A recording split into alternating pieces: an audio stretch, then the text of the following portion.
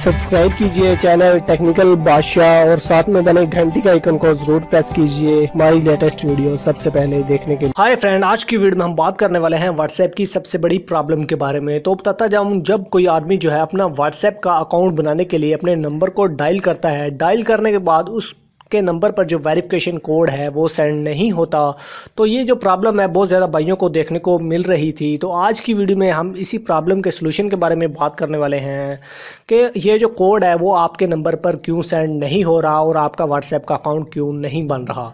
तो होप आपको वीडियो अच्छी लगे तो लाइक ज़रूर कर दीजिएगा। अगर आप भाइयों को और कोई भी क्वेश्चन है व्हाट्सएप के ऊपर तो आपने नीचे कमेंट बॉक्स में मुझे ज़रूर शेयर भी करना है।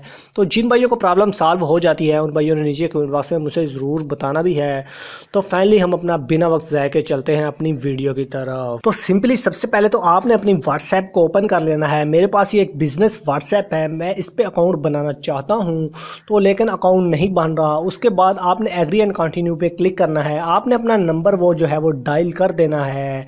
तो डायल करने के बाद आपने इस नंबर को ओके कर देना है। तो आपके नंबर पर जो पासवर्ड है वो सेंड नहीं हो रहा, लेकिन जहां मैं ओके कर देता हूं, जहां जो पासवर्ड है वो अगले बंदे के नंबर पर नहीं जा रहा। ऊपर लिखा हुआ है रीसेंट SMS 7 हावर्स और नीचे कॉल मी का तो ऑप्शन देखने को मिल रहा है। लेकिन ये जो प्रॉब्लम आप भाइयों को क्यों देखने को मिल रही है, ये प्रॉब्लम आपको देखने को अगर मिल रही है तो आपने इस एप्लीकेशन को मिनिमाइज़ कर देना है और आपने अपने मोबाइल की जो सेटिंग है उसे ओपन कर लेना है। तो मैं अपने मोबाइल की जो सेटिंग है उसे ओपन कर लेता हूं। ओपन करने के बाद आपने स्क्रॉल डाउन करना है, आपने मोर सेटिंग के अंदर चले जाना है और नंबर 2 पे ही एप्लीकेशन वाले सेटिंग के अंदर चले जाना है और नंबर 1 पे इंस्टॉल एप्लीकेशन।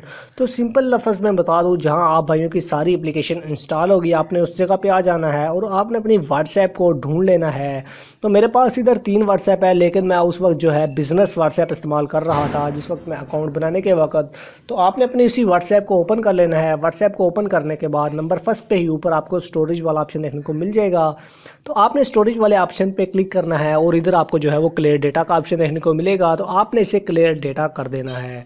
तो क्लियर डेटा करने के बाद आपने जो अपनी व्हाट्सएप को मिनिमाइज़ कर देना है। आप भाइयों ने अपनी व्हाट्सएप को दोबारा ओपन कर लेना है।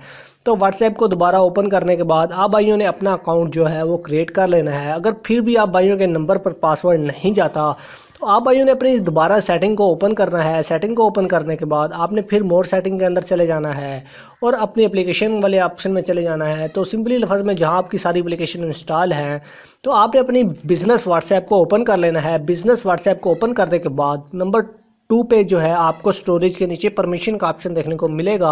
तो आपने इस परमिशन वाले ऑप्शन को ओपन करना है। आप जिस तरह परमिशन वाले ऑप्शन को ओपन करेंगे तो इधर देख रहे हैं आपके पास कुछ जो परमिशन है वो डिसेबल होंगी।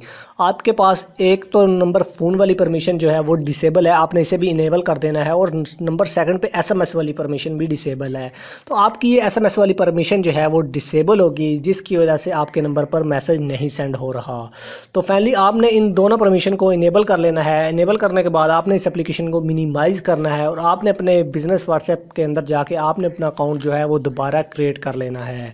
तो दोबारा क्रिएट करने के बाद तो इधर जो है मैं दोबारा जो अपना नंबर है वो टाइप कर देता हूं। तो टाइप करने के बाद फ्रेंड आप भाइयों को बता देता हूं कि अब हम चेक करेंगे कि हमारे नंबर पर वाकई में पासवर्ड जाता है या नहीं। क्यों ना कि मेरी जो पहली परमिशन थी वो डिसेबल थी। तो डिसेबल होने के बाद अब मैं इधर आ चुका हूं और मेरे नंबर पर पासवर्ड जाता है या नहीं। तो मैंने चेक करने के लिए फिर दोबारा अपने अकाउंट पे जो है वो पासवर्ड बनाया है। आप देख रहे हैं मेरे पास वेरिफिकेशन SMS कोड जो है वो बिल्कुल मुझे मिल चुका है। तो फ्रेंड ये जो 2 प्रॉब्लम थी इसकी वजह से आपके नंबर पर जो है अकाउंट नहीं बन पा रहा। तो होप आपको वीडियो अच्छी लगे तो आप भाइयों ने लाइक ज़रूर करना है। अब भाई देख रहे हैं मुझे जो वेरिफिकेशन का कोड था वो मुझे मिल चुका है। अब मैं जो इधर अकाउंट बनाना चाहता हूं तो वो मैं बना सकता हूं।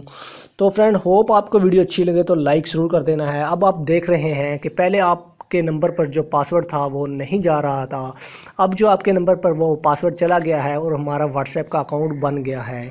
तो इसी तरह आप भाइयों को कोई भी प्रॉब्लम देखने को मिले तो आप भाइयों ने नीचे कमेंट बॉक्स में मुझे ज़रूर शेयर भी कर देनी है।